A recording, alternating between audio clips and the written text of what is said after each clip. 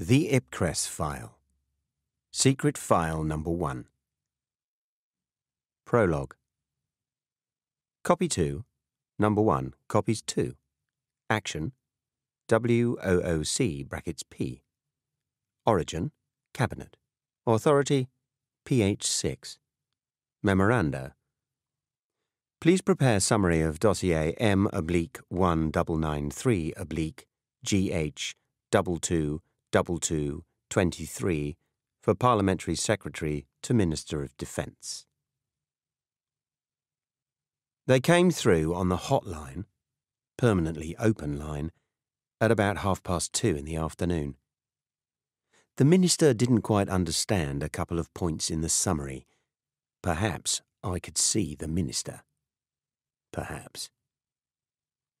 The Minister's flat overlooked Trafalgar Square and was furnished like Oliver Messel did it for Oscar Wilde. He sat in the Sheraton, I sat in the Hepplewhite, and we peeped at each other through the aspidistra plant. "Just tell me the whole story in your own words, old chap. Smoke?"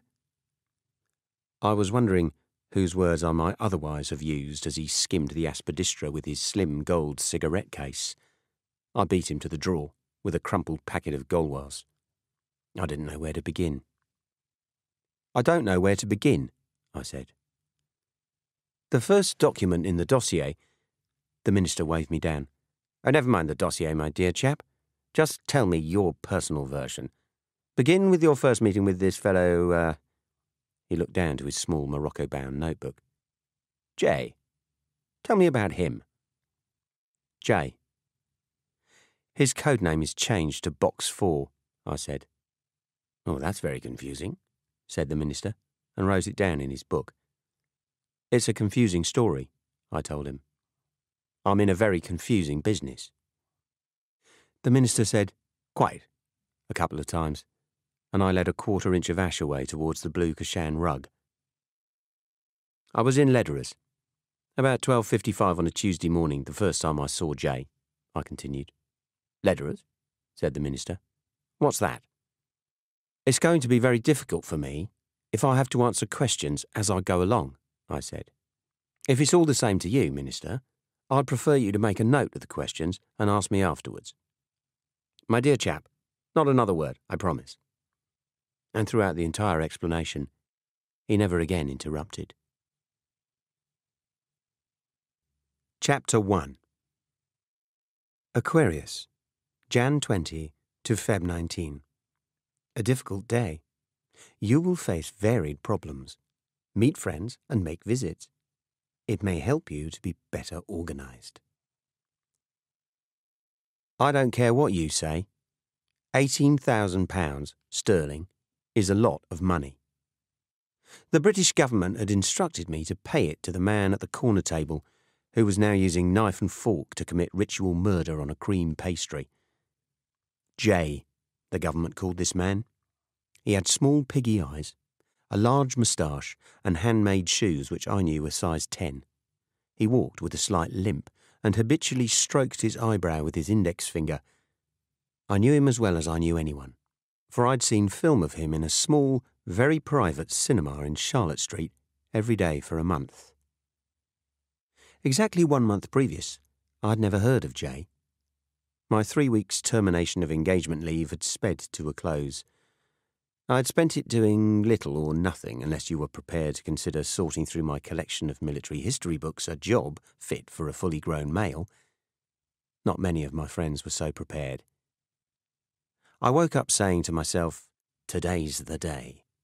But I didn't feel much like getting out of bed just the same. I could hear the rain even before I drew the curtains back. December in London. The soot-covered tree outside was whipping itself into a frenzy. I closed the curtains quickly, danced across the icy-cold lino, scooped up the morning's post and sat down heavily to wait while the kettle boiled. I struggled into the dark worsted and my only establishment tie, that's the red and blue silk with the square design, but had to wait 40 minutes for a cab. They hate to come south of the Thames, you see.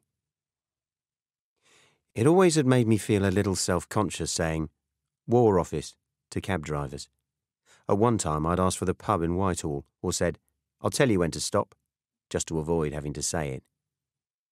When I got out, the cab had brought me to the Whitehall Place door, and I had to walk round the block to the Horse Guards Avenue entrance. A champ vehicle was parked there. A redneck driver was saying, "Cleared it, one," to an oily corporal in dungarees. Same old army, I thought. The long, lavatory-like passages were dark and dirty, and small white cards with precise military writing labelled each green-painted door.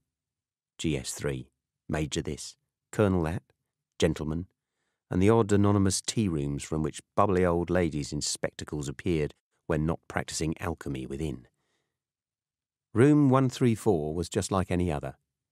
The standard 4 green filing cabinets, 2 green metal cupboards, 2 desks fixed together face to face by the window, a half-full £1 bag of Tate and Lyle sugar on the windowsill. Ross, the man I'd come to see, looked up from the writing that had held his undivided attention since 3 seconds after I had entered the room. Ross said, "Well now," and coughed nervously. Ross and I had come to an arrangement of some years' standing. We had decided to hate each other. Being English, this vitriolic relationship manifested itself in Oriental politeness. "Take a seat." "Well now, smoke?" I had told him, no thanks, for 2 years, at least twice a week. The cheap inlay cigarette box from Singapore's Change Alley Market, with the butterflies of wood grain, was wafted across my face. Ross was a regular officer. That is to say, he didn't drink gin after 7:30 p.m. or hit ladies without first removing his hat. He had a long, thin nose, a moustache like flock wallpaper, sparse, carefully combed hair, and the complexion of a Hovis loaf. The black phone rang. "Yes?" "Oh, it's you, darling." Ross pronouncing each word with exactly the same amount of toneless indifference. To be frank, I was going to. For nearly 3 years, I had worked in military intelligence. If you listen to certain people, you learn that Ross was military intelligence. He was a quiet intellect, happy to work within the strict departmental limitations imposed upon him. Ross didn't mind. Hitting Platform 5 at Waterloo with Rosebud in the buttonhole and umbrella at the High Port was Ross's beginning to a day of rubber stamp and carbon paper action. At last I was to be freed. Out of the army, out of military intelligence, away from Ross. Working as a civilian with civilians in one of the smallest and most important of the intelligence units.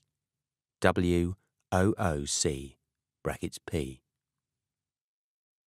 "Well, I'll phone you if I have to stay Thursday night." I heard the voice at the other end say, "Are you all right for socks?"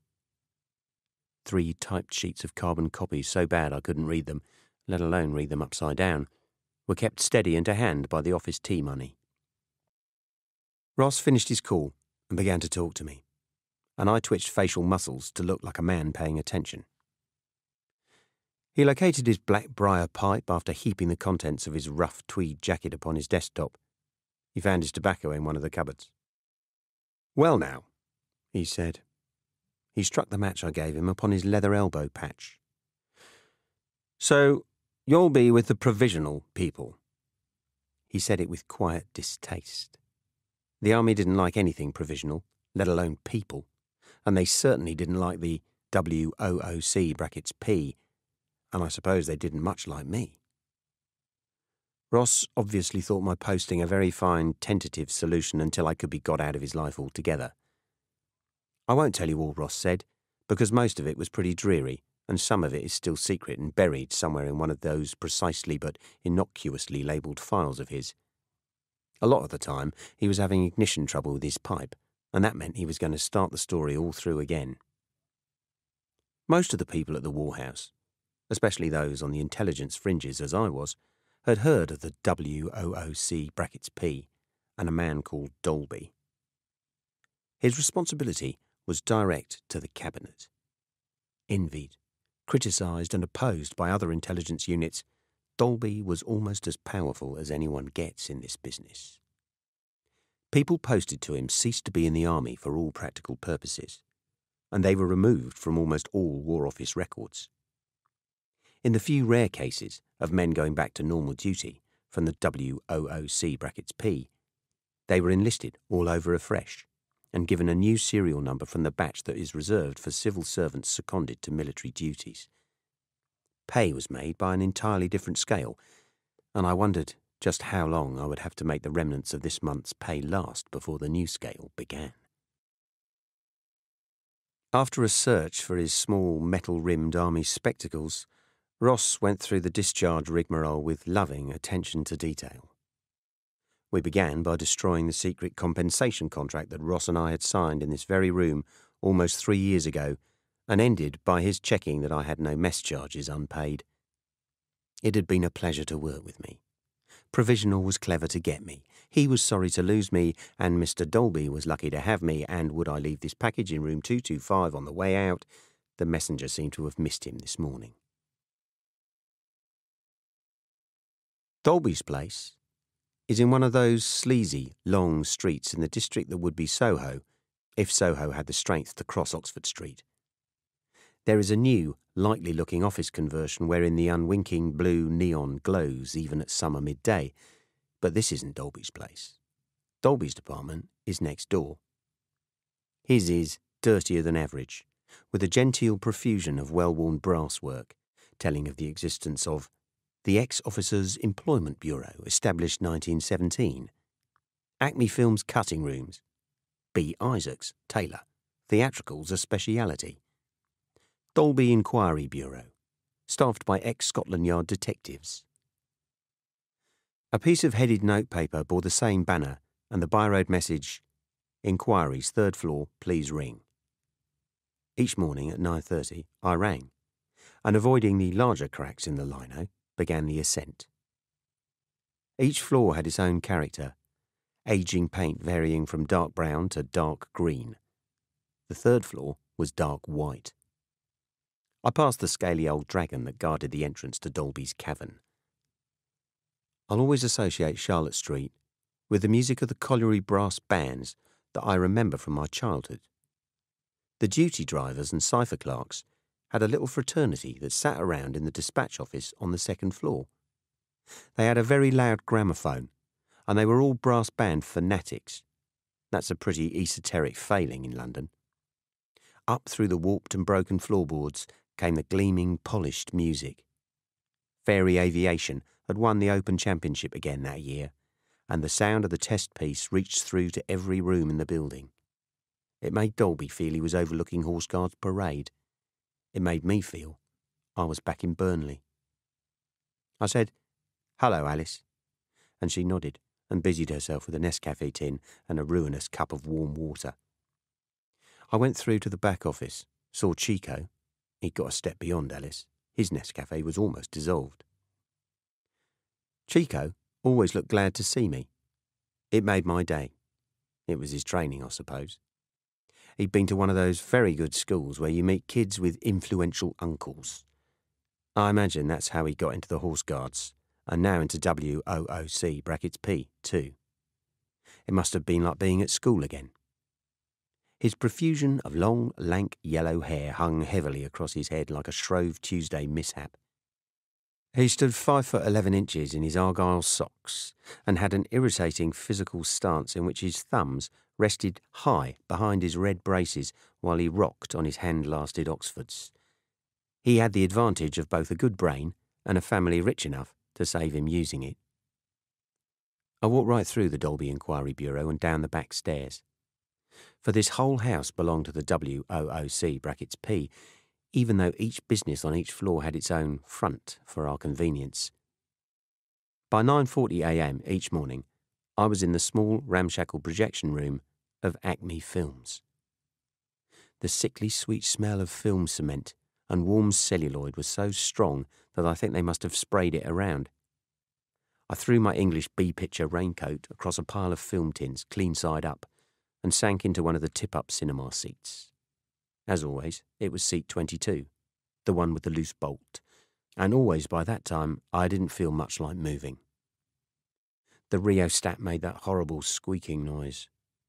The room lights dimmed tiredly and the little projector clattered into action. A screaming white rectangle flung animated abstract shapes of scratch marks at my eyes, then darkened to a businesslike grey flannel suit colour. In crude stick-on letters, the film title said, J. Leeds. Warren 3. Warren 3 was the authority upon which it was filmed. The picture began. Jay was walking along a crowded pavement.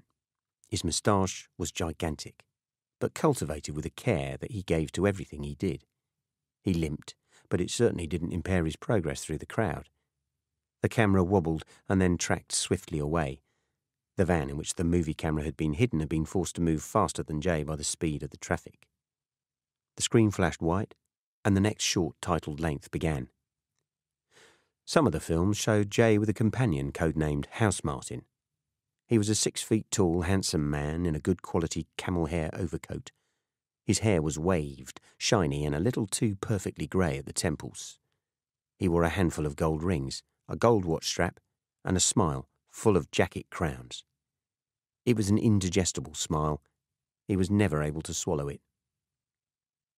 Chico operated the projector with tongue-jutting determination. Once in a while, he would slip into the programme one of those crisp Charing Cross Road movies that feature girls in their skin. It was Dolby's idea to keep his students awake during these viewings. Know your enemies, was Dolby's theory. He felt if all his staff knew the lowlife of the espionage business visually, they would stand a better chance of predicting their thought. Because he had a picture of Rommel over his bed, Montgomery won Alamein. I don't necessarily believe this, but this was what Dolby kept saying. Personally, I ascribe a lot of value to those extra 600 tanks. Dolby was an elegant, languid, public school Englishman of a type that can usually reconcile his duty with comfort and luxury. He was a little taller than I am, probably 6'1" or 6'2". He had long, fine hair, and every now and then would grow a little wispy blonde moustache. At present, he didn't have it. He had a clear complexion that sunburnt easily, and very small puncture-type scar tissue high on the left cheek to prove he'd been to a German university in '38. It had been a useful experience, and in 1941 enabled him to gain a DSO and bar, a rare event in any intelligence group, but especially in the one he was with. No citations, of course. He was unpublic school enough to wear a small signet ring on his right hand, and whenever he pulled at his face, which was often, he dragged the edge of the ring against the skin. This produced a little red wheal due to excessive acidity in the skin. It was fascinating. He peeped at me, over the toes of his suede shoes, which rested in the centre of a desk full of important papers arranged in precise heaps. Spartan furniture, Ministry of Works contemporary, punctured the cheap lino, and a smell of tobacco ash was in the air. "You are loving it here, of course?" Dolby asked. "I have a clean mind and a pure heart. I get 8 hours sleep every night. I am a loyal, diligent employee and will attempt every day to be worthy of the trust my paternal employer puts in me." "I'll make the jokes," said Dolby. "Go ahead," I said. "I can use a laugh. My eyes have been operating 24 frames per second for the last month." Dolby tightened a shoelace. "Think you can handle a tricky little special assignment?" "If it doesn't demand a classical education, I might be able to grope around it." Dolby said, "Surprise me. Do it without complaint or sarcasm." "It wouldn't be the same," I said. Dolby swung his feet to the floor and became deliberate and serious. "I've been across to the Senior Intelligence Conference this morning. Home Office are worried sick about these disappearances of their top biochemists.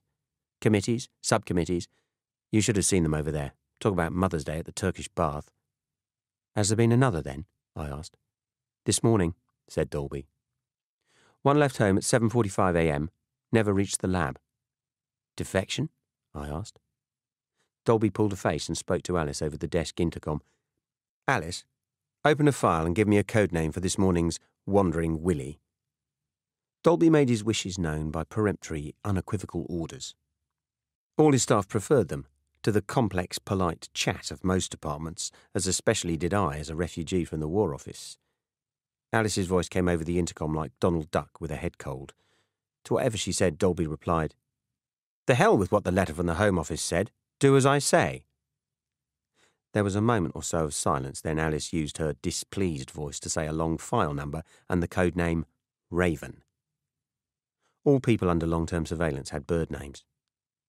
"That's a good girl," said Dolby, in his most charming voice, and even over the squawk box I could hear the lift in Alice's voice as she said, "Very good, sir." Dolby switched off the box and turned back to me. "They've put a security blackout on this Raven disappearance, but I told them that William Hickey will be carrying a photo of his dog by the midday editions. Look at these." Dolby laid 5 passport photos across his oiled teak desk.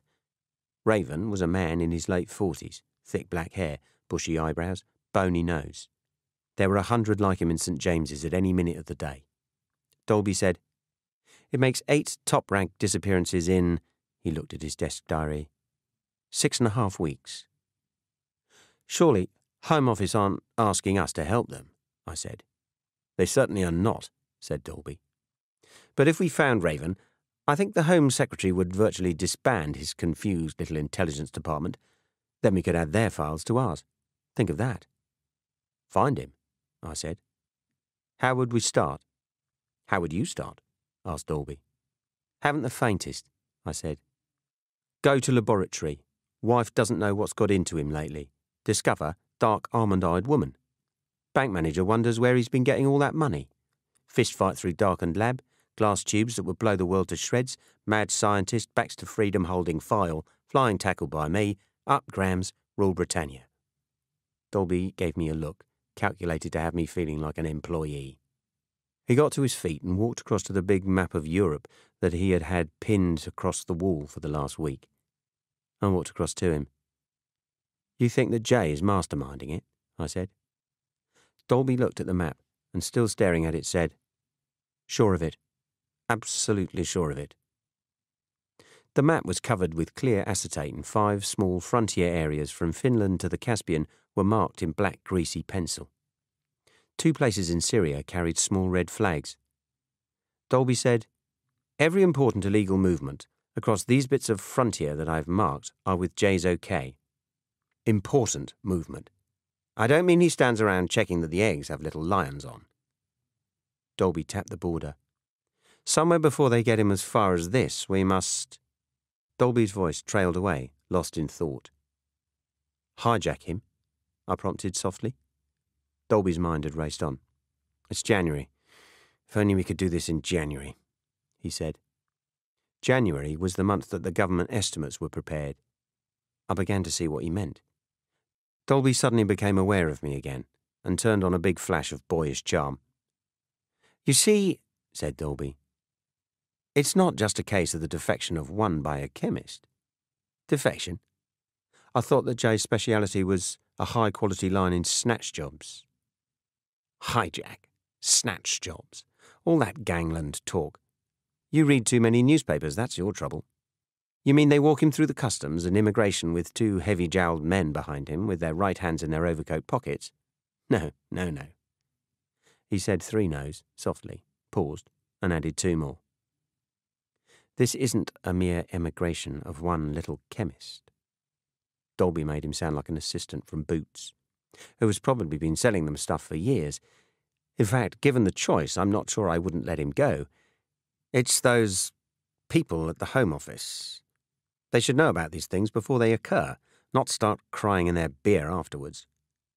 He picked 2 cigarettes out of his case, threw one to me, and balanced the other between his fingers. "They're all right running the special branch, HM prisons and cruelty to animal inspectors, but as soon as they get into our business, they have trouble touching bottom." The Denning Report, published September 1963, revealed that the Home Secretary is in control of British counterintelligence. Dolby continued to do balancing tricks with the cigarette to which he'd been talking. Then he looked up and began to talk to me. "Do you honestly believe that given all the Home Office security files, we couldn't do 1,000 times better than they have ever done?" "I think we could," I said. He was so pleased with my answer that he stopped toying with the cigarette and lit it in a burst of energy. He inhaled the smoke, then tried to snort it down his nostrils.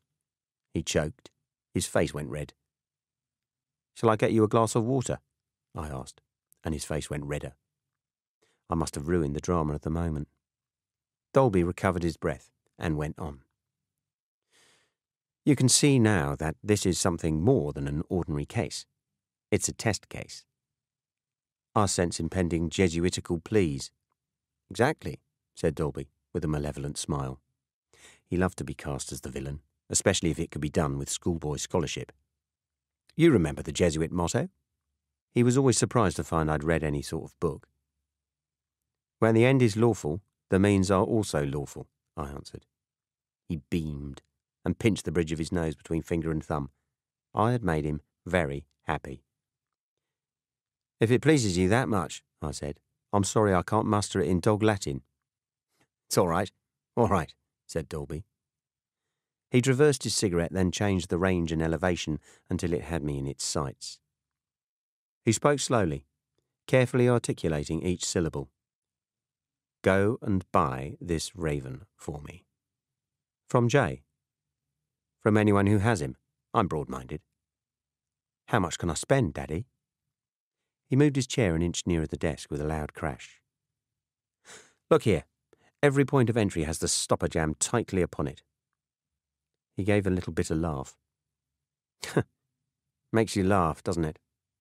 I remember when we asked HO to close the airports for 1 hour last July, the list of excuses they gave us. But when someone slips through their little butterfingers and they are going to be asked some awkward questions, anything goes. Anyway, Jay's a bright lad. He'll know what's going on. He'll have this raven on ice for a week, and then he'll move him when all goes quiet. If, meanwhile, we can make him anything like a decent offer... Dolby's voice trailed off as he slipped his mind into overdrive. Say, 18,000 quid. We pick him up from anywhere Jay says. No questions asked. 18,000, I said. You can go up to 23 if you're sure they're on the level. But on our terms, payment after delivery into a Swiss bank, strictly no cash, and I don't want Raven dead or even damaged. Okay, I said. I suddenly felt very small and young, and called upon to do something that I wasn't sure I could manage. If this was the run-of-the-mill job at WOOC(P), they deserved their high pay and expense accounts.